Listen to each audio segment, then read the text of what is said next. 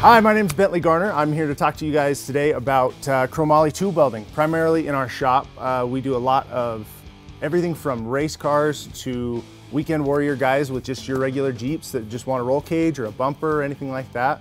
We do metal shaping, but primarily we specialize in TIG welding. So one of the common questions I get online is chromoly tube welding. Is it different from DOM and your average alloys, or do you need to get a little crazy as far as prep, finish, and filler metal types? And I would say yes to all three. It's not super temperamental, but there are some tricks of the trade that we're going to share with you today. All right, so first and foremost, whenever we're dealing with any kind of welding, cleanliness is king. So with chromoly, commonly when it comes right out of the mill, you're going to have a little bit of a finish here. So on the left side here, you're seeing prep ready to weld. On the right side, you're seeing fresh off the mill. A little bit of mill scale, even though it is super, super thin in this high quality material, is going to be a problem with cracking, with inclusions, anything like that. You know, you might be able to get away with it, but it's not something that it's worth risking. So the way that we like to prep tubes is chuck up your material in your lathe and run it at a slow to medium speed, and you know, we'll wrap a piece of Scotch-Brite around it and hold on really lightly. This is something that I've only had the benefit of doing for the past couple years since we got a lathe. For years and years and years, just use the regular old hand method. And it's the same thing. You're just gonna get a little bit more of an arm pump going, and you just twist right on the section that you're planning on welding, and it's gonna buff it up nice and clean, right? So from there, you can acetone after that to get off any dust, use air, anything like that to get you ready, and then you're set. A tube that hasn't been prepped like that is gonna throw off a little bit more soot. You're gonna go through tungsten a little bit quicker because you're gonna get a little bit more of a boil to your weld. So you can see right around the edges here, that's not from touching the tungsten, that's just from welding, right? So you're gonna get a little less of a still pond and a little bit more of a boil when it comes to that. So as soon as you prep both sides and get you tacked, you have no soot, you have no smoke, you have no funny business going on to mess with later on, and your weld out turns out a lot cleaner, a lot smoother, and a lot less crystallization in your weld. Okay, so second step in this process is going to be our fitment and our tacking. Anytime you're dealing with chromoly, it is a temperature sensitive base metal. So we want to, anytime you're introducing heat to it, you want to slope in and slope out a little bit more gradually. You want to keep your arc length a lot tighter. You can see I favor a lot more tacks over, a lot more smaller tacks over giant tacks to try to hold it in place with one or two.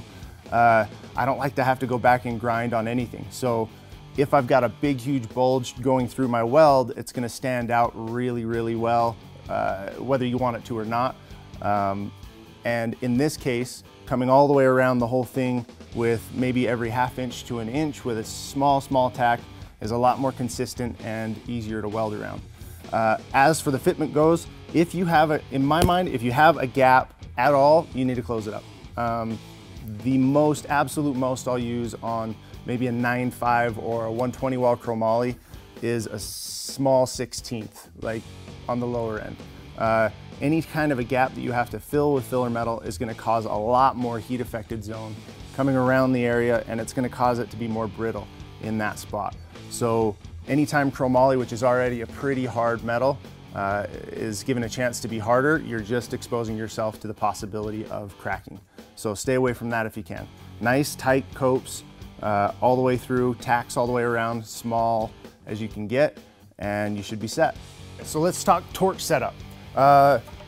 The 215 that we're using today, the Multimatic 215, comes standard with a 17 torch. So that's gonna allow you to handle the whole range, amperage range on that Multimatic.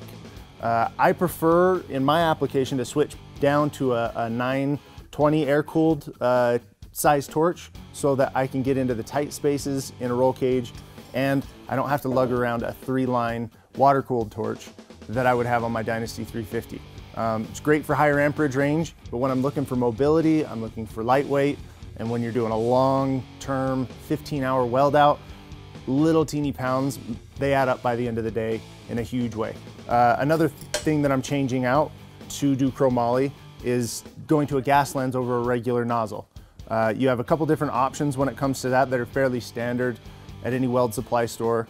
You're looking at a small lens and a large lens. I always go for the large lens. It might seem a little bit more spooky when it comes to size, but because of the diameter of the shield gas coming out of the nozzle, I'm able to hang out my tungsten quite a bit farther on this lens than I would on a normal lens. That allows you, when it comes into tight corners, to be able to get in a lot tighter into the corner without any trouble at all. It was really surprising when I switched over to that when I was beginning tube work, but oddly enough, you get way better coverage, it's way easier, and you have a little bit more grip, so you have more control.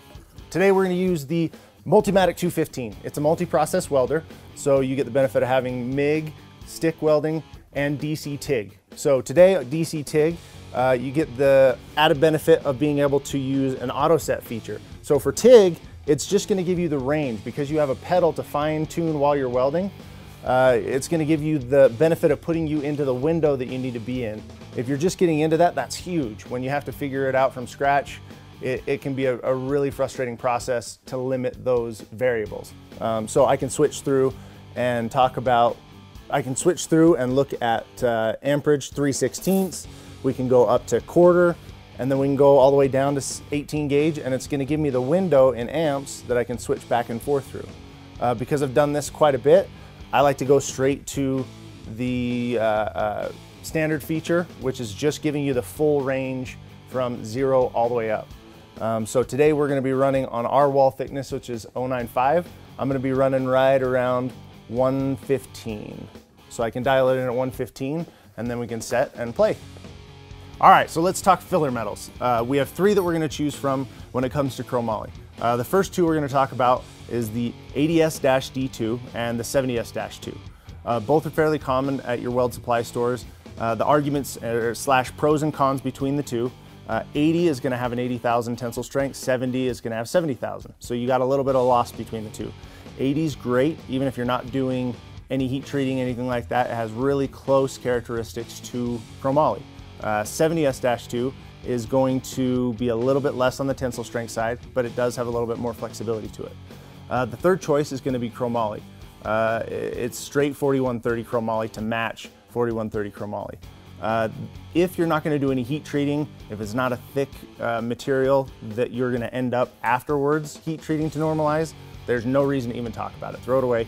These are the 2 choices that we would stick with. All right, so we're using the 215, which is a lift arc start. So the difference between that and a scratch start is a scratch start, you're going to mash the pedal and strike like a match. It makes it a little bit more unstable with the arc going, and then you have to find your place and go from there.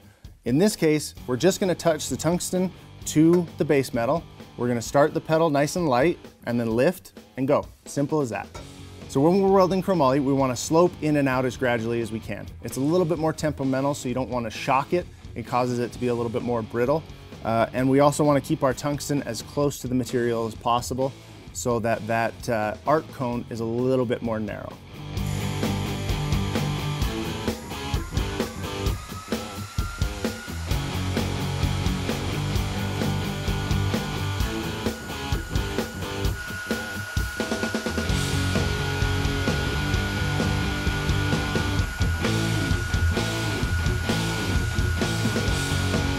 So here we have our finished piece. We've got 2 different choices as far as our size of fillet weld. As we come around on this one, we're just using a 045 for 1 single pass. 1 and done, and nothing else to worry about on top of that. Some people prefer for a little bit thicker material or just personal preference. They like to see a weave or a cover pass. So on the lower one, I used a 035 for the root weld, kept it a little bit smaller and a little bit cooler. And then I use an 035 on the cap pass as well. Some people prefer to use a little bit thicker rod. Based on my style and the way that I learned to do a weave, I prefer to use a little bit thinner rod, but it's totally personal preference on the way that you like to weld. So 035 on the root and cover pass, and 045 on the single pass. For more information on my work, check out my Instagram at Bentley Garner on Instagram.